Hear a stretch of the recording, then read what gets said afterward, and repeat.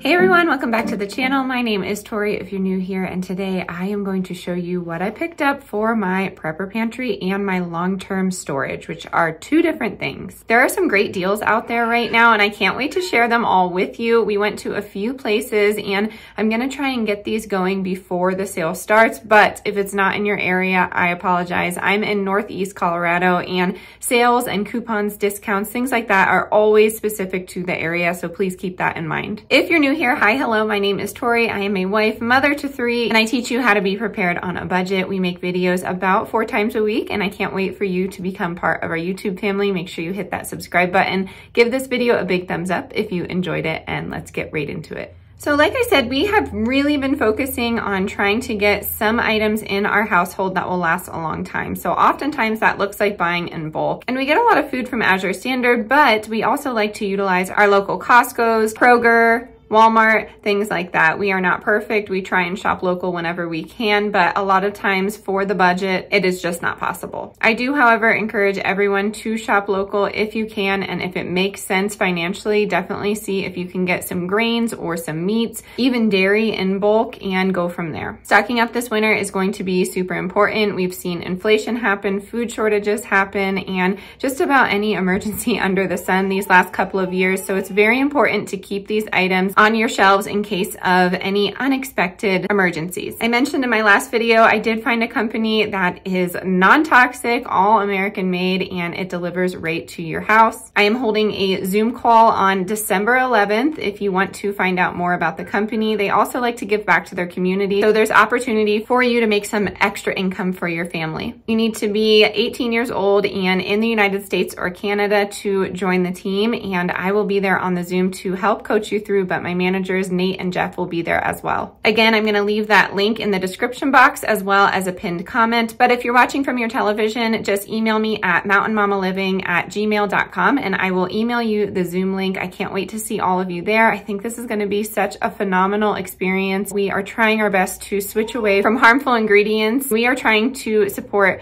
Patriot family-owned companies in my household, and I know a lot of you are too, so I'm excited to switch away with you. Alrighty, my friends, we are gonna jump right into this haul. Please let me know what you're stocking up on this week. I am always curious. Okay, before I get into my little haul, I wanted to show you my new station because I'm proud of it and it's organized, and I feel like we all could use some organization motivation. But on top here, I have my dried pintos and my dried rice, obviously, dried rice in a vacuum sealed jar. And then right here is my setup for vacuum sealing since I've been asked. And as you can see, I'm low on jars, so I need some more jars. It is the best time to do it now. Walmart has a ton of sales on jars if you support Walmart, but right now in like the off canning season, which I do have myself, but I can year round, but technically in the off canning season is when you want to pick up your glass jars because there's major deals. But anyways, I have some 32 ounces,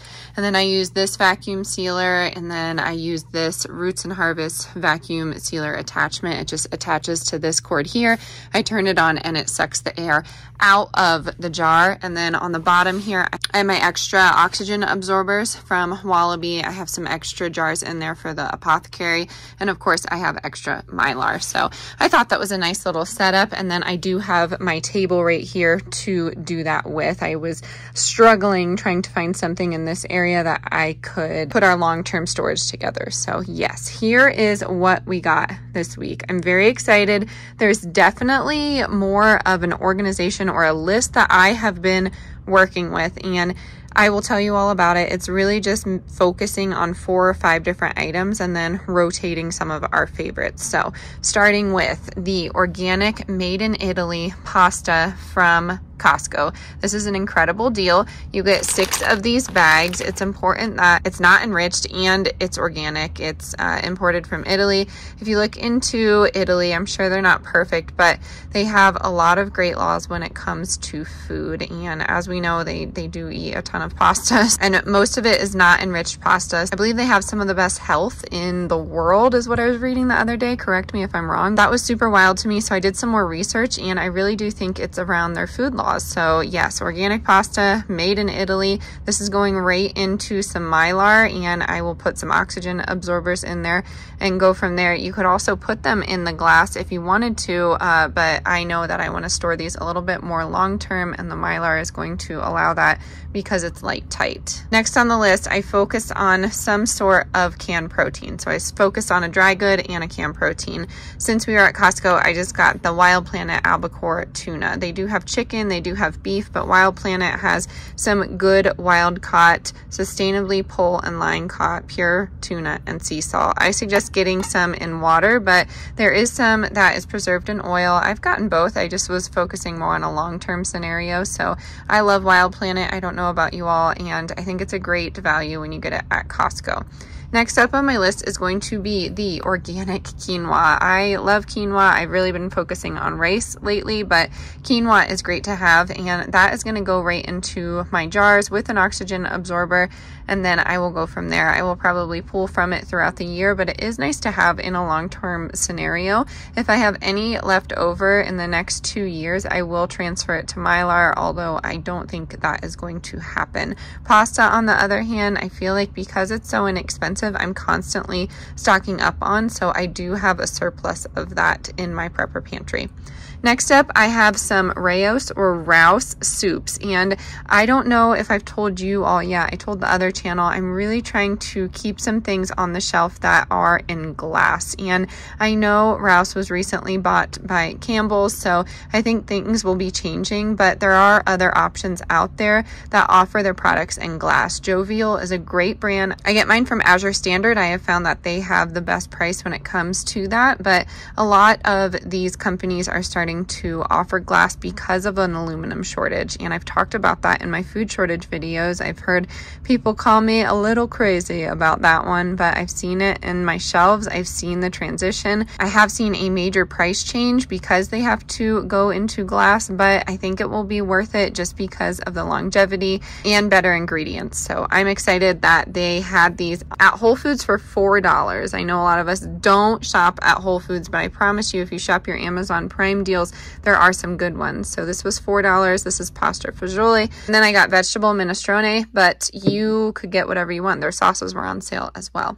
Next up, I got some organic smoothie melts, and I like to focus on just basic foods, but I do have 3 kids under 5 and 1 is 6 months. So I found these freeze-dried organic smoothie melts. There's no sugar in them, and I just think it's a great reminder to stock up if you have babies out there. I don't really stock up on baby food. I have my reasons for that. There are some brands out there that have some good ingredients in there, but we don't really do purees. We're a baby-led weaning family, so that's part of it, but there are other reasons I don't like a lot of the typical baby foods like Gerber and things like that. There is a time and a place for them. I understand that, but I have focused on picking one thing a week that the kids would love that is shelf stable. So I found these. I thought they were a great price and they have minimal ingredients. Next up on my list is going to be something that I focus on for our bug out bags, and these Seeds of Change organic quinoa and brown rice with garlic are great.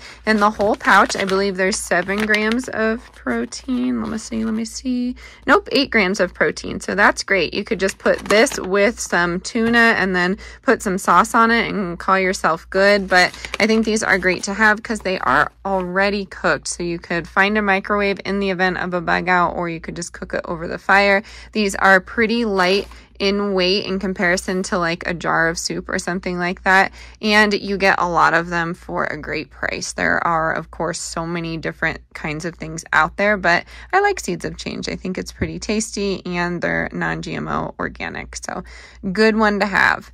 Next up on my list, I got some more wheat berries. As you know, I'm on this journey to go unenriched for most of our foods, but it's very, very hard. So I find that grinding down my own wheat berries to make breads and and things like that. Definitely changes the taste and texture, but I know in the long run it will be better for us.